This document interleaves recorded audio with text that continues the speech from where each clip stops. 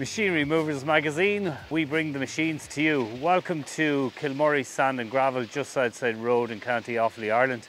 We're here to look at the ultimate work tool for every quarry.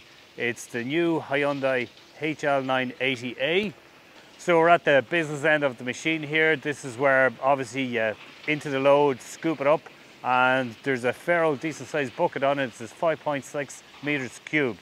So you get a good old scoop in it and into the truck, and a couple of those trucks full out the gate. Now this is stage 5, one of Hyundai's latest shovels. And what I notice about the shovel, it's fairly compact. It's a fairly tight looking machine.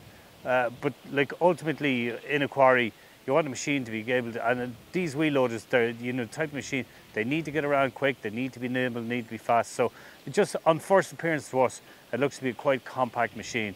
We're going to have a look at the engine. The engine is a Cummins engine, and to open the engine is just at my left hand here, we're just flicking the switch and up she goes.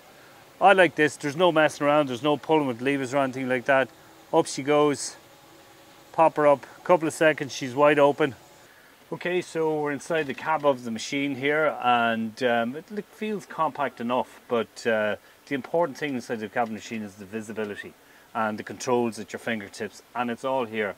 And what I like about this is a lot of machines, when you buy a machine, you just get the machine, and ultimately there'll have to be add-ons. But what Hyundai have done is they've fitted the screen, the monitoring, it's like the monitoring system of the machine, like your weights, your loads, and the performance of the machine. Everything is at very, very easy reach, and the access to the machine, you know, the controls, all within easy reach. You have your air conditioning, you have your radio, all of that, and of course, the most important thing is your CB radio.